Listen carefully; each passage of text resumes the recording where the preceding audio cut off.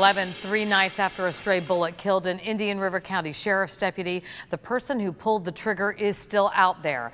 Dozens of Gifford citizens say they can best honor Deputy Gary Chambliss's memory by urging the person who can identify the shooter to come forward. Our Megan McRoberts with the story tonight.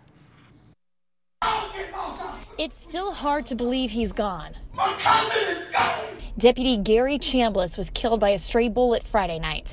His family wants more to be done to find the shooter. They want to raise the reward money beyond the current $5,000 for information. It's worth it, worth more.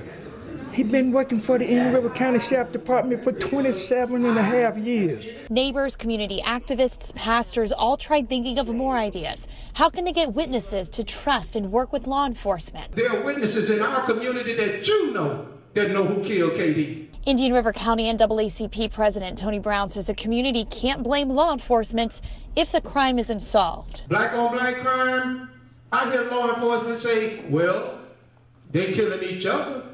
Duh, we are. And that won't stop, Brown says, until people speak up. We've got to turn this around, folks. We've got to turn it around. Sheriff Darrell Lohr said he is putting more resources in Gifford to get to the bottom of some of the recent shootings in the town. People talked about wanting to see programs to build police and community relationships, more community policing. Brown hoping to empower deputies to do their job and give Chambliss's family, both biological and in law enforcement, answers. Be a part of the new Gifford, not the old Gifford. Megan McRoberts, WPTV News Channel 5. Deputy Chambliss's funeral will be held this weekend. A public viewing will be Friday at the Bobasso Church of God. Then his funeral will be held Saturday at the Central Assembly of God in Vero Beach.